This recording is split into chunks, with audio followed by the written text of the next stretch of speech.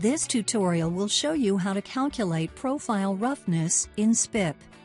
This dataset contains 5 profiles acquired by a stylus profiler. Each profile has a length of approximately 5.5 millimeters.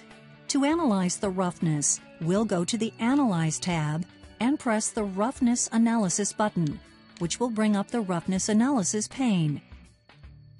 SPIP allows you to calculate the roughness according to various international standards. In this case, we'll choose the ISO 4287 standard. You can expand the filter settings for the selected standard to adjust the lambda C cutoff wavelength and specify the number of cutoffs to evaluate.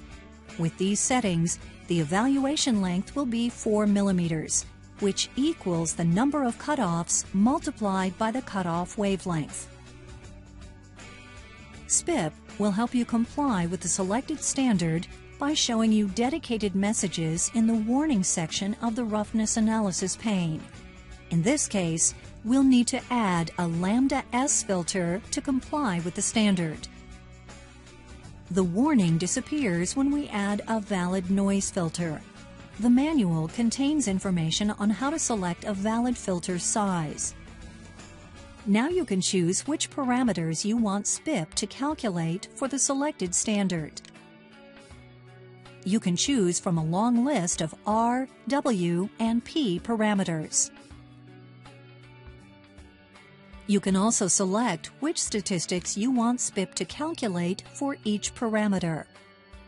Finally, you can choose which charts you want SPIP to generate.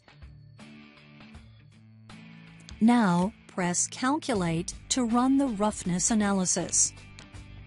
The selected charts are generated and the selected parameters and statistical results are shown in the Roughness Results pane.